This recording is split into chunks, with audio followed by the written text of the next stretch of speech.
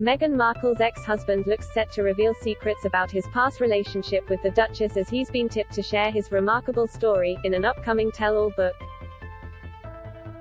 Royal author Tom Bower is expected to release a new biography which will reportedly include details from Trevor, 45, who has never spoken publicly about the marriage. Neil Sean, royal expert and commentator, believes Meghan's ex may have an axe to grind, as we only know her version of events. Speaking on his YouTube channel, Mr. Sean said, Trevor's story itself is remarkable because he's never spoken on the record about his time with Meghan Markle. When you think about it, you read the stories, if you believe them, the way that she just wanted to collect the food mixer, or the blender, posted back his ring, that sort of stuff. There's two sides to every story and of course, we only know her version of events. Meghan and Trevor were married in September 2011 after a 7-year romance.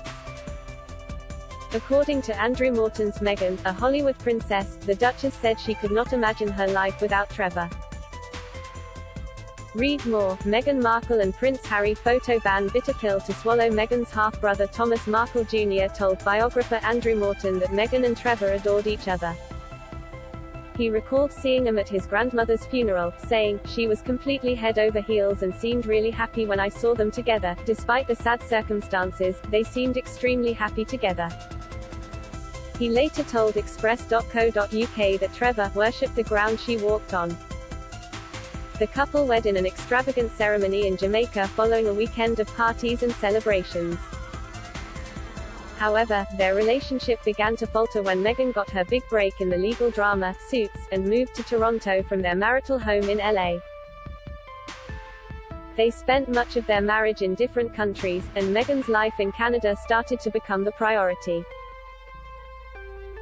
Mr. Morton wrote, whether she wanted to admit it to herself or not, Meghan, who once said she couldn't imagine life without Trevor by her side, was now building a new world for herself.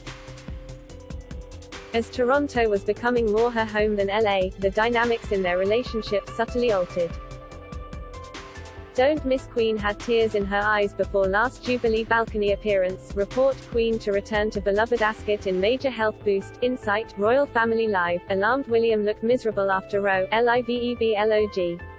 She was her own woman now, earning a steady income, making new friends on set and off, no longer dependent on her husband's connections. For years, Meghan is thought to have asked Trevor to help her get auditions or cast her in one of his projects, but now she was a recurring character in the hit legal drama, she no longer required his help with her career. With lives in separate cities and the pair increasingly drifting away from each other, the pair finally called time on their marriage in 2013, with Meghan filing divorce over irreconcilable differences.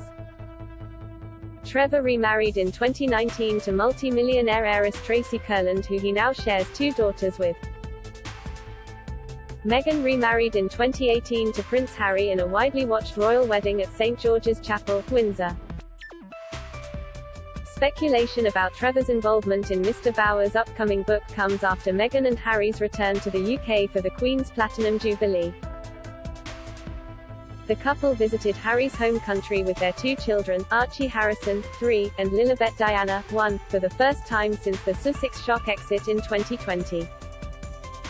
Meghan and Harry were spotted in the windows of Buckingham Palace during Trooping the Colour, and made their first official, public appearance at the National Service of Thanksgiving at St. Paul's Cathedral. The Duke and Duchess kept a low profile throughout the weekend, and even left the UK before the celebrations were over. They reportedly left Frogmore Cottage ahead of the Platinum Jubilee pageant on Sunday, June 5. Archie and Lilibet were not seen publicly during the weekend.